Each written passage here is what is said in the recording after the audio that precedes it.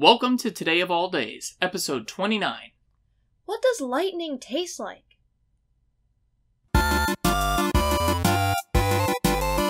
Today is Thursday, June 22nd, 2017. And today is a delicious day, a day that's cream-filled and puffed up and covered with chocolate. 'Cause today is Chocolate Eclair Day! Many people think eclairs are just elongated donuts filled with cream and topped with icing. However, this is not the case. Eclairs are special because they are made with a choux dough instead of your typical donut dough. Choux dough is made with butter, eggs, water, and flour. This is the same kind of dough that is used to make dumplings and churros. The eclair originated in Europe in the 1800s, or should I say the 1800s. It was first called Petite Duchesse. While the word éclair is seen in both English and French around the 1860s, éclair in France means lightning. Is it because you eat it so fast?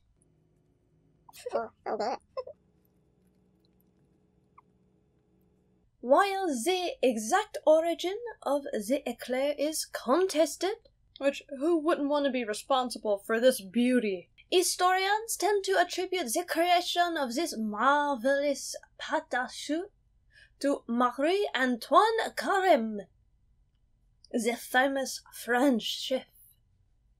And that brings us to Today in History. In 1910, the Zeppelin Deutschland was the first airship with passengers to set afloat. I've got an airship for you, and it's not dropping bombs. The giant airships, known as Zeppelins, are named after Count Ferdinand von Zeppelin, who invented them. Now, Zeppelin patented the Zeppelin in 1895, and the first flight took place on July 2nd of 1900. Count Zeppelin founded the world's first airline in 1909, promoting the use of airships for travel, and on June 22nd in 1910, the Deutschland carried 20 passengers from Friedrichshafen to Dusseldorf, a distance of 300 miles in 9 hours. That's some slow riding.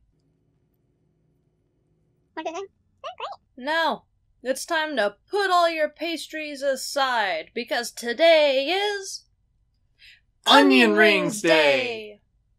Like many of the greatest recipes, the origin of the onion ring is unknown. However, in 1933, Crisco posted a recipe for onion rings in an ad. And that's how they lure them in. They say, oh hey, we're great for cooking many variety of things, but especially the onion ring. He just dipped on in like that. They're so good. Didn't even wait. Homemade onion rings. Look at this. If y'all had a plate of these sitting in front of you, it wouldn't matter what you were doing, you would bite into it. Half of them are gone already. Mm-hmm. But I can't blame. In the 1920s, the Texas restaurant chain Kirby's Pig Stand was one of many self-proclaimed creators of the onion ring. They also claim that they created Texas toast. And lastly, we have John Mallard's cookbook from 1802, which has a recipe for deep-fried onions cut into half-inch rings and battered and fried with Parmesan cheese. So, take away the Parmesan cheese, you're exactly describing onion rings. Now, the recipe even mentions a dipping sauce with which to enjoy these savory rings. My favorite dipping sauce is like a mustard mixed with mayonnaise kind of dip. What about you? Well, the original dipping sauce that Mallard created was a mustard mixed with melted butter. So, if you guys ever want to try that out and see how old-fashioned onion rings used to taste, why not try sprinkling a little bit of Parmesan cheese on top? and then dip it in some melted butter mustard mix. See how it goes, and let us know how it goes in the comment section below.